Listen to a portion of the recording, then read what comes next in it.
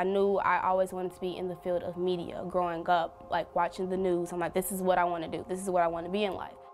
I don't know, it was just so fascinating to me, like documentaries and stuff like that. It was just like, wow, how they're gonna tell this story, how they're gonna tell something about this person. I was looking for an after-school program on After School Matters. So I typed in media and FSM popped up. And then I got a call saying, okay, we want you for an interview. So she asked me like, what were my interests and stuff like that. And a few months prior to that, I had a cousin who was shot and killed. And in the media, they were like, you know, like basically trying to say that he was something that he was not. So I'm like, I want to be that person who, you know, sets the record straight. So I'm like, and I told Rachel, and she was like, okay, here, we're gonna help you do that.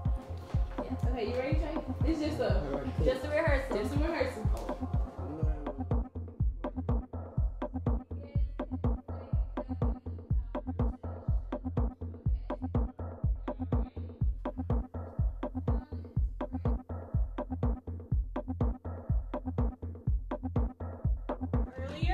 On Thursday, the entire crew will be working together to film the gentrification narrative. You all are going to have different roles that day. Rachel and Dan, like, they taught me how to edit my pieces and voiceovers and cameras. I really got the feel of what a true journalist is. Reporter for FSM News, I am Brittany Martin. Prison is like the new form of slavery.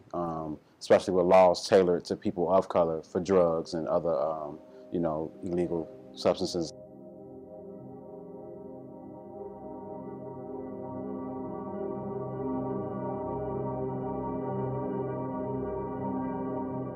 The package was basically about the 13th Amendment and how slavery still exists in the prison system in America.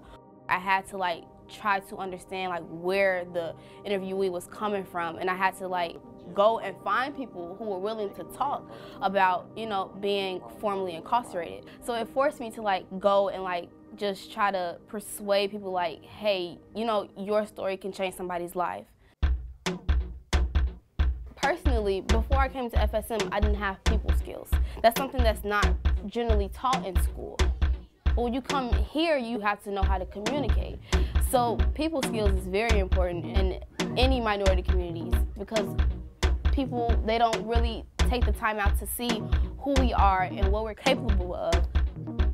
Ever since then, I've been producing stories about social justice and African American communities. Here, I feel like I'm a leader in this space. I help the new recruits that comes in through FSM. I pretty much became the person that I plan to become for the rest of my life.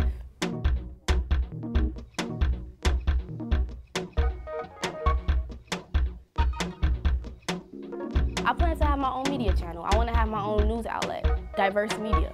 Because it's just like, how can we tell news effectively if it's only being told from one side of the, you know, story?